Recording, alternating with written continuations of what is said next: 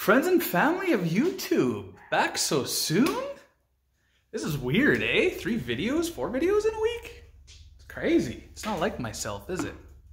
I told you I was going to upload more videos, and here I am. So, be grateful. This video is one I should have done a long time ago because a lot of JDM Subarus probably experience the same issue. And that issue is, when I first got this beautiful car, it was great, and then probably 2,000 kilometers in, I'd notice every once in a while, full boost, it would go into limp mode. No check engine light or anything, it would just half the boost. So I don't know why my lights are being super freaking weird. But anyway, it would go into half boost. So instead of running 1.4 bar, it would be 0.5 bar. And I just couldn't put my finger on what the hell was happening. So what I did is I got it tuned, right? Because in Japan, they're tuned on a 98 RON, I think. And I think that's like 96 octane or 95. But here we get 94 if you're lucky, or 91. And I wanted to tune this thing on Shell 91. So I actually got it tuned on Shell 91, and it was still was happening. So I ended up changing my air filter, and I took the MAF out just to check, and I found the problem. So the problem happened today. Me and my wife just got back from a nice long drive, grabbed some Starbucks, and I was boosting. The car was running great, and then all of a sudden I felt the boom. And then I tried again. I'm like, oh, that didn't feel right.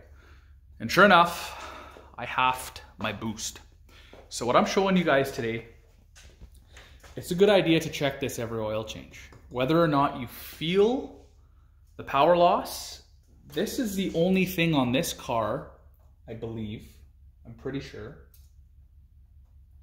I may be wrong. There might be a MAP sensor, but I don't think there is.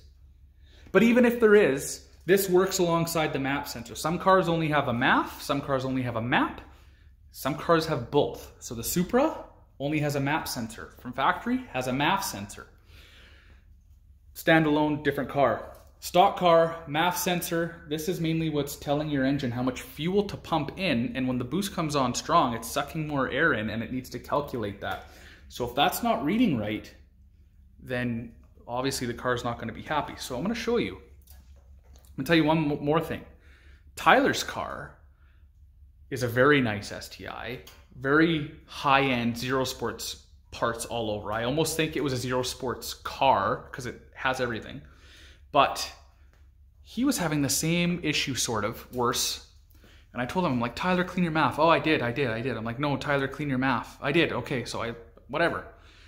When he was here, I took his MAF out and his was dirty. So his car is now fixed because of cleaning his MAF. So I'm going to show you guys how dirty that is. If you can see, it has a thick layer of film on it. And that's just everything that goes past the air filter. I do not have an oiled air filter in there. I have a paper air filter. I promise you. That's the other side. So the other side has a glimmer to it. And you can kind of see through it. And you can see the metal, right? This side, can't even see the shiny metal. And this is common. So every oil change, and I just did an oil change on this thing and I did not do this, just slipped my mind. So every oil change, I'm going to clean my MAF. I do not know why Subarus get really dirty like this. I don't know if it's just, I have a factory intake system, bone stock. Nothing is taken out, nothing. It could be just because we have really thick dust on the roads right now. And in summer, it just takes a lot longer to accumulate because this is gross. Like really gross. So I'm gonna clean this and I'm gonna show you guys what I do to clean it. All right, guys, so you want a very clean Q-tip or something equivalent. You want your MAF. So I'm gonna put the Q-tip in my mouth for now just to hold it. And you want a sensor, something like this, where it says MAF Airflow Sensor Cleaner. This is what you want. It's not working very well. So you do not want to clean your MAF with WD-40, brake clean, anything. just because it can damage them. I know it works here and there. I've done it myself and I've gotten away with it. But just to be safe, use something like this. So I'm gonna douse this thing because mine is filthy. Like even the drops were black. So it even has some temperature sensors in here that I'm just gonna spray.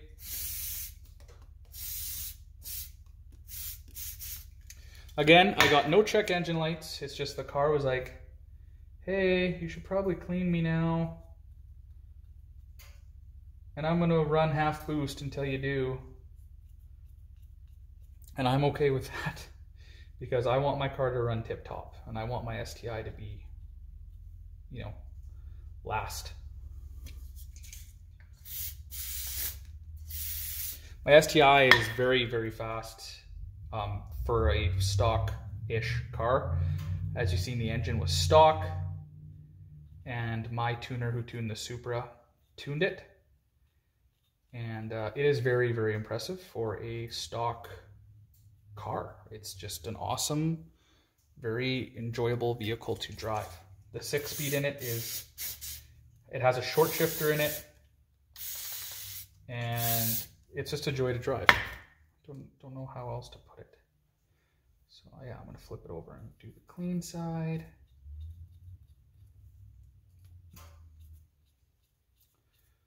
And this is gonna be, it's already way cleaner. You can see the difference already.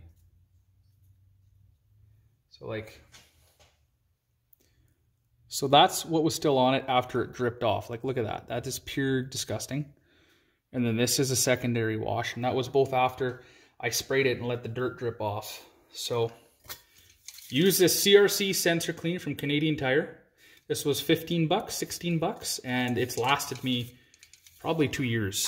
So, but you can see that the metal is now shiny. See, look at that. That's the same side. It was literally black before.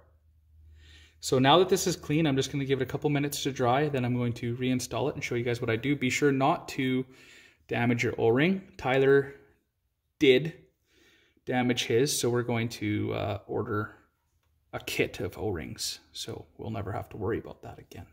Before I put this guy back in the car, I just want to show you guys the MAF. So that's what it should look like, right? Focus. There it is. And it does on the other side now. It was black. It was black. And there's temperature sensors in there that are clean. So that's what it should look like. And I'm going to go install this bad boy. All right, guys. So here's the MAF. I'm going to just slide it in there. And you can feel the O-ring seat. Nice. Boom, there it is. So here's the screws. You want to avoid stripping or losing these screws. It is very hot right now because it was sitting on the coolant reservoir, which was not a smart idea, so don't do that.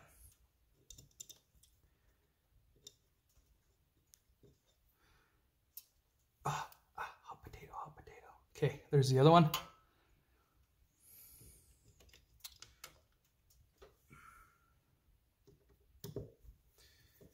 You don't want to over tighten these screws. It's just going into plastic inserts, metal inserts in plastic.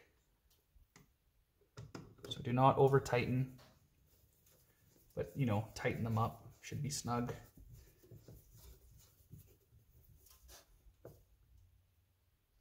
Right?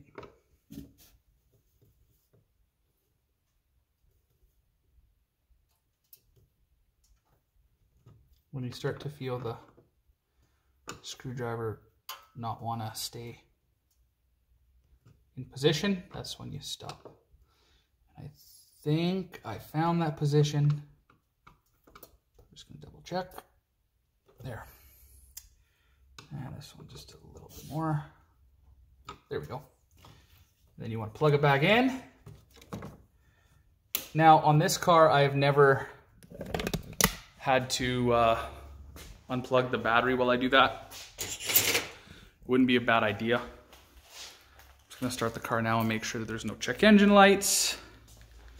And then we will conclude everything because it's done. It was that easy. Oh. so just open.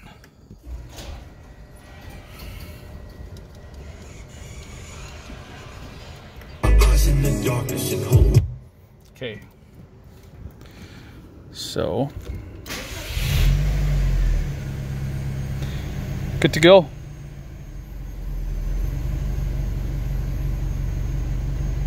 Good as new. And you can see that I just got back from a long drive.